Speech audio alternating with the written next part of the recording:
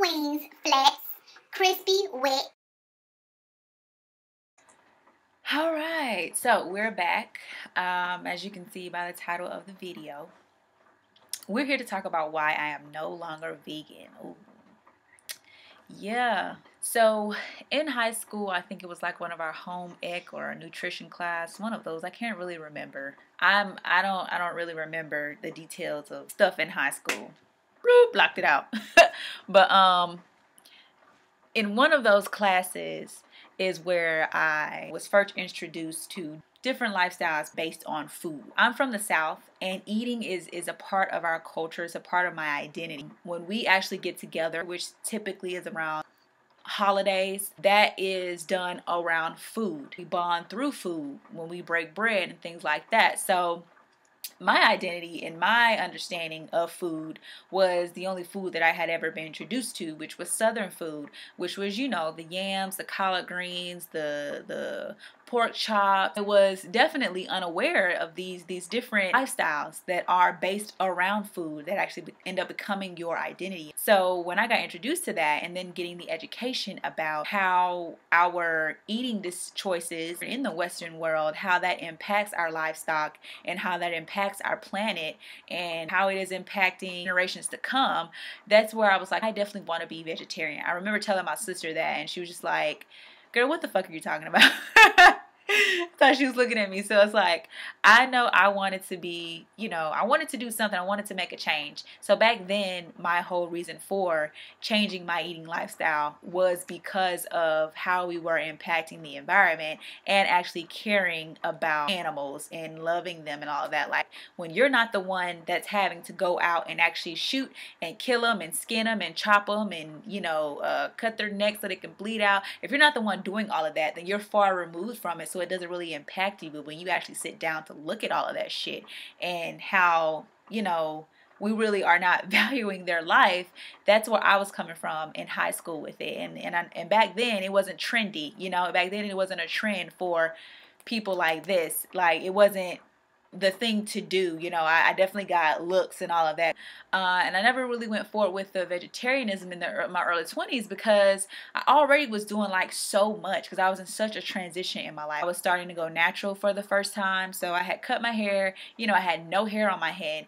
and then before it was like the thing to do, I actually was wearing, you know, lace front wigs that had like the lace front with, you know, the tracks on the back of it. So it's like I already was doing too much. I feel like, to me, I already was doing too much, and I already was getting the looks and the side eyes and all of that, you know, this bitch with this wig on and all that shit. You know, I was already getting enough. So I was like, you know what, I'm gonna just focus on the food at a later time. I'm gonna do it at a later time. So literally it took me about 10 fucking years to finally change and go to another eating lifestyle that I wanted. Also in my early 20s, I started the woke movement. I started getting more information about why we eat the things that we eat in Southern culture. And it has a lot to do with slavery. We made do with what we had. And that ultimately became the food that we ate, you know, generations and generations and generations.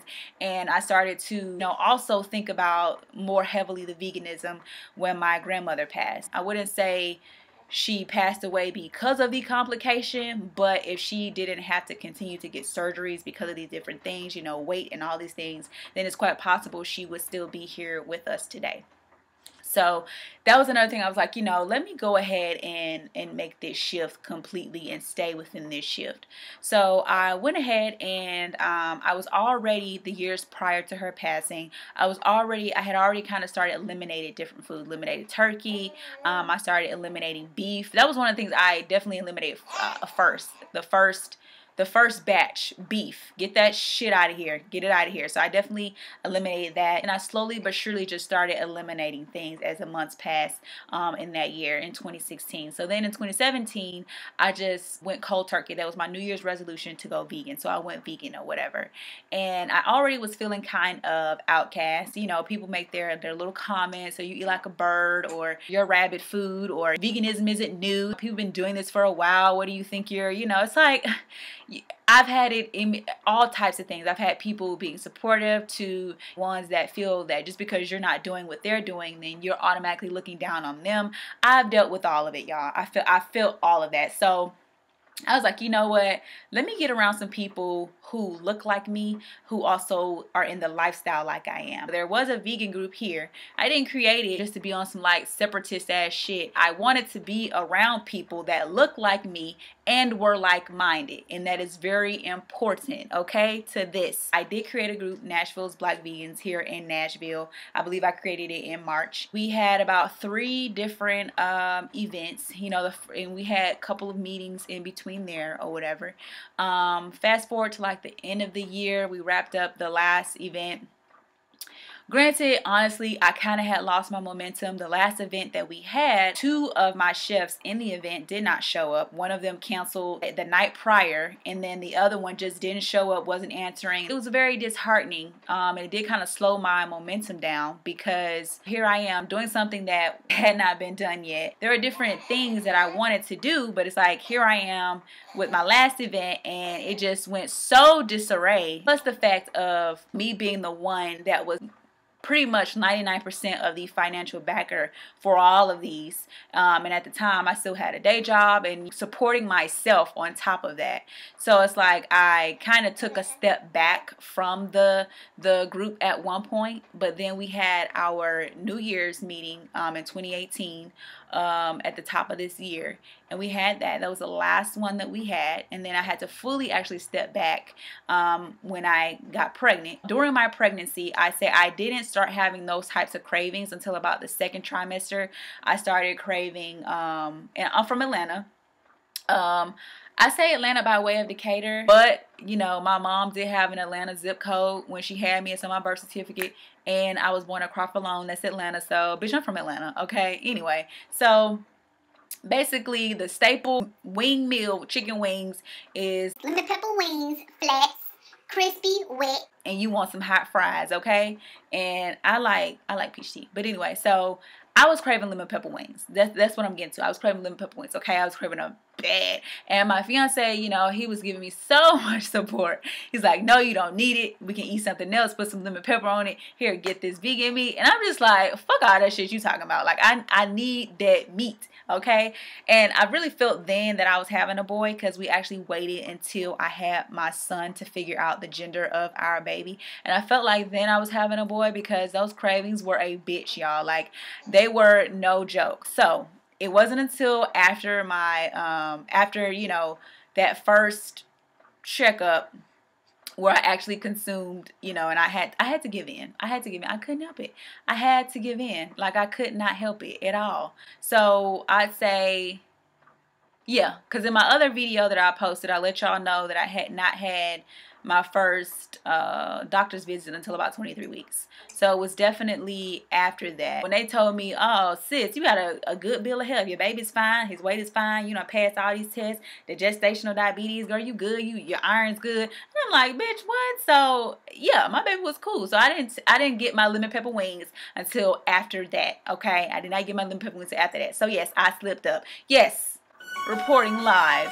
Mitra slipped up. I did, okay? I had some lemon pepper wings and they were good, okay? So I'm no longer vegan because I don't want to get tied to that label, okay? When you're vegan, it's like no animal products, period. I still consume honey. We have consumed honey for its medicinal purposes, child. Like, and I consume it every winter. I have a teaspoon of honey with some garlic, a nice big chunk of garlic too, and I eat it raw from the spoon, all right? And that helps me to make sure that I am at my top as far as my health and my immune system. It's plant-based. It's more focused on the health aspect, and that is why I did get into veganism, is the health aspect.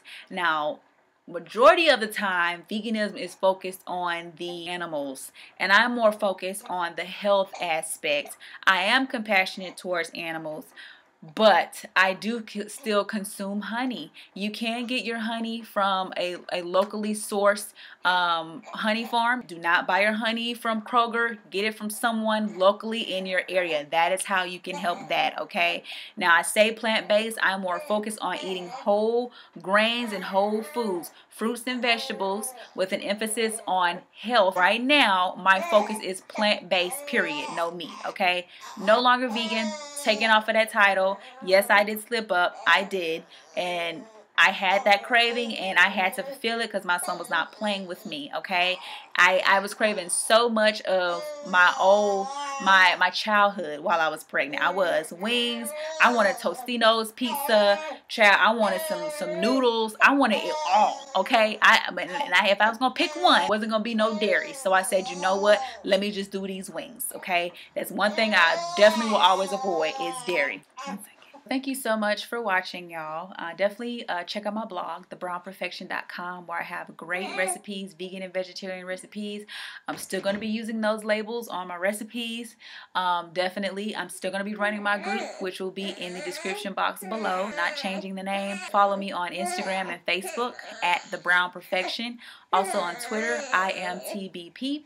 Definitely check back here, as well as my blog. I'll be posting to my blog at least twice a week. Thank you guys so much for watching, and we will see you next time.